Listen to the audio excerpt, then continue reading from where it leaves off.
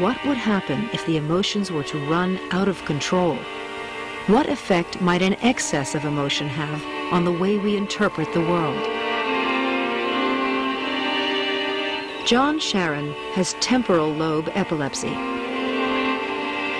The seizures involve my person and my soul and my spirit, all of it. When I get one of those feelings, though, my whole body just tingles and just, oh, I'm like, that's that. John's epileptic seizures are essentially an electrical storm in his temporal lobes, when a group of neurons starts firing at random, out of sync with the rest of his brain. Recently, John experienced one of his worst episodes to date. He'd gone out to the desert with a girlfriend, and they'd both got very drunk, with disastrous results. John was suddenly hit by a volley of seizures.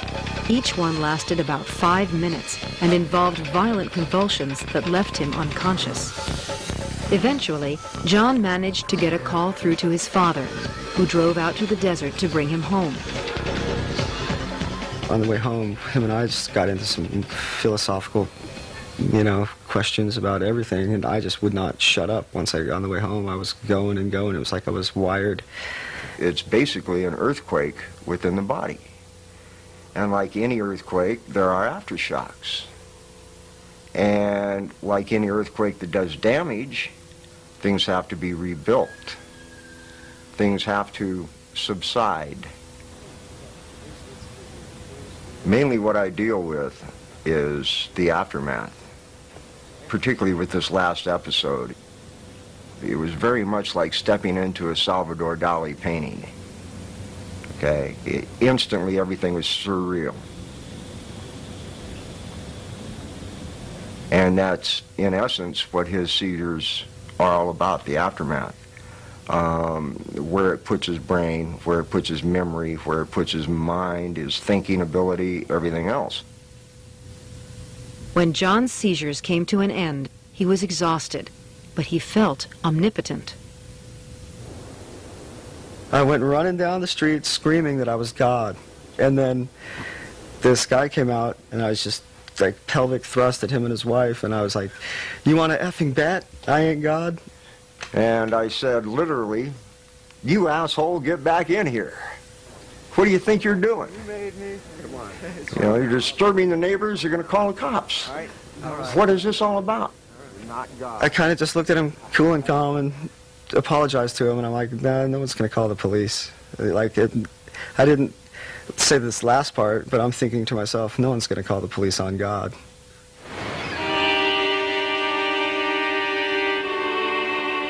John had never been religious, yet the onset of his seizures triggered overwhelming spiritual feelings. It has been known for a long time that some patients with seizures originating in the temporal lobes have intense religious auras, intense experience of God visiting them. Sometimes it's a personal God, sometimes it's a more diffuse feeling of being one with the cosmos. Everything seems suffused with meaning. The patient will say, "Finally, I see what it's all really about, doctor. I really understand God.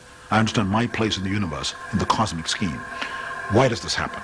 And why does it happen so often in patients with temporal lobe seizures?"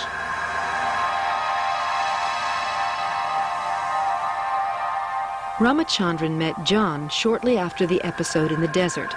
He was still feeling the extreme highs and lows that follow his seizures. Ramachandran was about to witness the emotional intensity that John endures. I've been in so much pain that I'd rather be shot to death, dude, or just whipped to death. Mm-hmm. But also joy? Yeah, I've been in so much joy that I would rather be left alone. Take everything away and just let me sit there and have that much joy. I feel like I can float and stuff sometimes, Okay. It's like the best. There were times where he would have 7 or 8 grand mal seizures in a day. Mm-hmm. He would never come back to this reality during that time. I have looked in his eyes in those times, and I have seen a cry for help. No, I mean, you guys, that's the thing, though. A lot of other people can just walk around and see the beauty of the world. I can... Sorry. It's not as beautiful.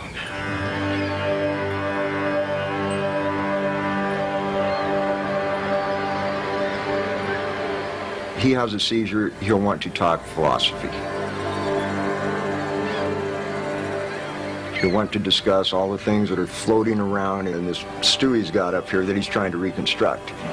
Thoughts that he may have had just floating through his mind while he was in a seizure mode may come surfacing. I see. Okay. Okay. Yeah, yeah. So. But also, you said he's become more emotional because of the seizure, so that's helpful too. Much more sensitive, but oddly enough, not in regards to himself. Okay. But in regards to atrocities, disasters, things like that, anywhere and everywhere. Wrongs done to other people. Oh, my God. And you know what? I am so right in my own head. I know I could go out there and get people to follow me. Not like these wackos with sheets on their heads. Not like those idiots. Right. But now it's just the new generation of the prophets. Yep. And were all the prophets people that were flopping around on the ground? Is that what this whole message was? The gift from the gods this whole time? That's possible, isn't it? Yeah. I've never been religious, ever. People say, no, you can't see into the future. That's what that gift is, but you gotta pay for it by getting slammed around. Now, why do these patients have intense religious experiences when they have these seizures? And why do they become preoccupied with theological and religious matters even in between seizures? One possibility is that the seizure activity in the temporal lobe somehow creates all kinds of odd, strange emotions in the person's mind, in the person's brain, and this welling up of bizarre emotions may be interpreted by the patient as visits from another world, or as God is visiting me. Maybe that's the only way he can make sense of this welter of strange emotions going on in his brain. Another possibility is that this has something to do with the way in which the temporal lobes are wired up to deal with the world emotionally. As we walk around and interact with the world, you need some way of determining what's important, what's emotionally salient, and what's relevant to you versus something trivial and unimportant.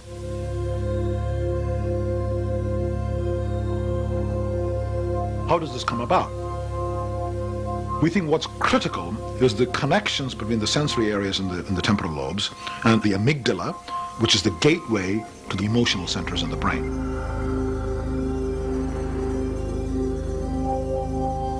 The strength of these connections is what determines how emotionally salient something is.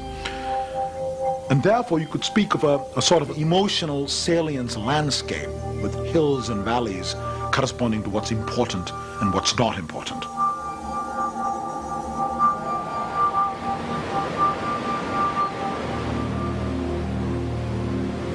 And each of us has a slightly different emotional salience landscape. Now consider what happens in temporal lobe epilepsy. When you have repeated seizures, what might be going on is an indiscriminate strengthening of all these pathways. It's a bit like water flowing down rivulets along the cliff surface. When it rains repeatedly, there's an increasing tendency for the water to make furrows along one pathway, and this progressive deepening of the furrows artificially raises the emotional significance of some categories of inputs. So instead of just finding lions and tigers and mothers emotionally salient, he finds everything deeply salient. For example, a grain of sand, a piece of driftwood, seaweed. All of this becomes imbued with deep significance.